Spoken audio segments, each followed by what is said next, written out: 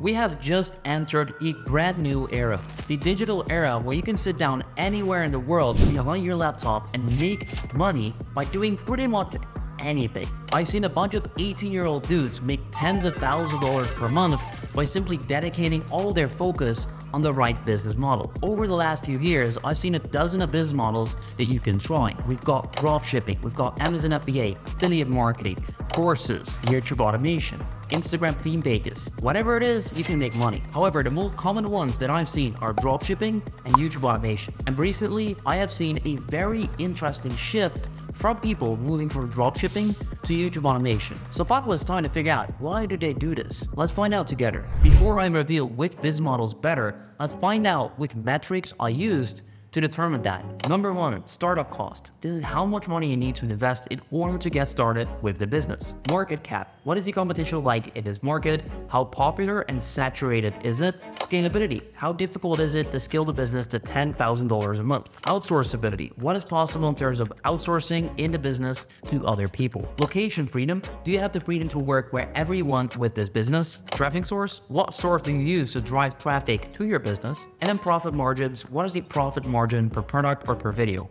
In order to figure out which one is better, let's take a close look at the business models itself. First of all, what is dropshipping? Dropshipping is a business model where you build an online store, but you don't keep the products in stock. Meaning that you've got an online store, that store receives an order, and they forward them to external suppliers, which then directly ship out that product to the customer. Now, the biggest difference between dropshipping and just normal selling is that the merchant doesn't keep the product in inventory. So there are three different parties involved: the customer, the retailer, which is the dropshipper, and the supplier. Therefore, the success of the entire operation depends on all of those people. Now, dropshipping definitely has some interesting benefits. Compared to starting a shop with inventory, there's not that much money needed. However, there's a problem that comes in to actually getting the sales. In order for you to get sales, you do have to spend quite some money if you do not have organic traffic. On the other side, you do have location freedom. You can pretty much run this business from anywhere in the world. Now, before we continue with the other benefits and pros, let's take a close look at YouTube automation. So YouTube automation is a business model where you don't start a channel yourself like I'm doing right now. I'm showing my face.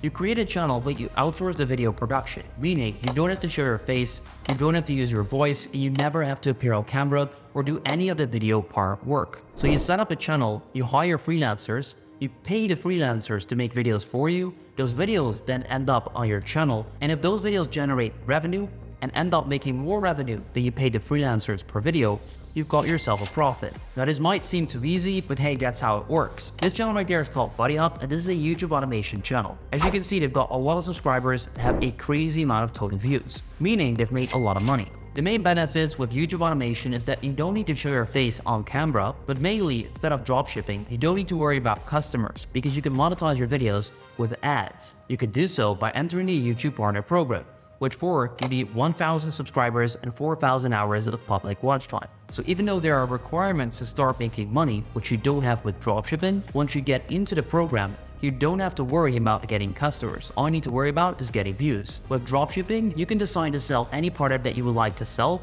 With YouTube, you can go down at any niche that you want to go down in. Now, so far, all of it sounds quite good. So what is the catch? Starting a dropshipping business as well as YouTube automation isn't risk-free. But you're watching this video and my goal is to provide with the information for you to not fail. Then we'll get to profit margins, and that is an interesting one. The profit margins for dropshipping seem to be anywhere between 15 up to 50%, depending on how you run it and the skill you're doing it at. That right there is kind of normal in business. However, with YouTube automation, you can have as high as 90% profit margins depending on how much you want to reinvest. But a video that would cost you $50 could go on to make $30,000 or even more. In fact, I've got one video that cost me $20 and it made me over $30,000 in return. Just think about that ROI. That doesn't always happen, it's just an example, but the profit margins are much higher. Then you've got shipping problems, which once again, you won't have with YouTube automation if you simply put out a video and that's all you need to worry about. With dropshipping, you need to make sure that the product actually arrives, that the customer is happy. If that's not the case, once again, you've got a problem. Dropshipping is also highly competitive in the specific niche itself. YouTube automation can be competitive too. However, it's very easy to be better than your competitors if you know what to do. So to all of those recent things, YouTube automation is winning by far. Now the startup cost might be very similar to dropshipping in case you're buying ads. So for YouTube automation, you can spend about $50 per video. You need to upload at least about 4 times per week, meaning you're going to be spending about $700–800 per month. So is this perfect for complete beginners? No, you definitely have to have some side income that you can pour into YouTube automation for it to make sense. However, you could also start doing this the faceless way, which is actually what I did myself back in 2019 and early 2020. I started out making videos myself, and then later on, I found out about what is now known as YouTube automation and started outsourcing the work. Apart from that, YouTube automation comes with, if you do it correctly, financial freedom, location freedom, as well as time freedom, because all you need to do, if you've got your team set up the correct way, is give them orders in terms of which videos need to be done and then upload those. I can confidently say that this is paid for my entire lifestyle. If I chill for a week, I've got my teams running the stuff in the back end and I'm going to be totally fine. With all that being said, let's take a look at my final conclusion. The startup cost for dropshipping can vary between $100 up to $1,000 depending on whether you want to go with organic traffic or ads. For YouTube automation, this will be at least $500 up to $800. The market cap. Dropshipping is a highly competitive market. Once you find a product that works, other people are going to come in, spend more money on ads, and outcompete you. With YouTube automation, that is not the case. Once you've got a successful channel, other people could not destroy it by simply pouring more money into it. Yes, they might be able to make better videos, but hey,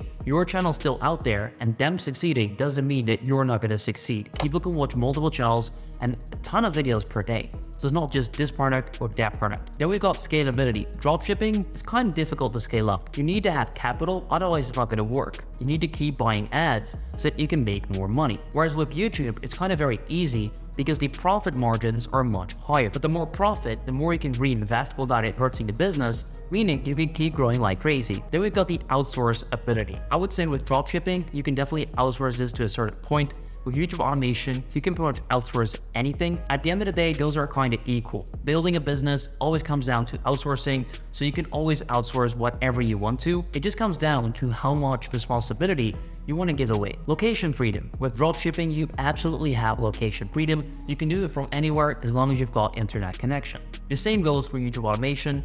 In that sense, they're totally equal. Profit margins. Now, this one is the one I told you about. For dropshipping, it's about 15 up to 50%. For YouTube automation, it can start at 50, but it can go all the way up to about 90%, which is pretty insane. Taking a look at the traffic source, dropshipping is paid, meaning you have to pay to play in terms of getting the sales. Whereas with YouTube automation, you don't need sales, you are going to get organic traffic, but you have to pay for the videos to go up. So in some sense, they're kind of similar, but also they're not. I think it's safe to say there's a clear reason why I see a lot of people that have done dropshipping in the past now switch over to YouTube automation, as a business model is less complicated, it's less of a headache, plus the money that's necessary in order to do this is either similar or much less. Learn more about YouTube automation right here.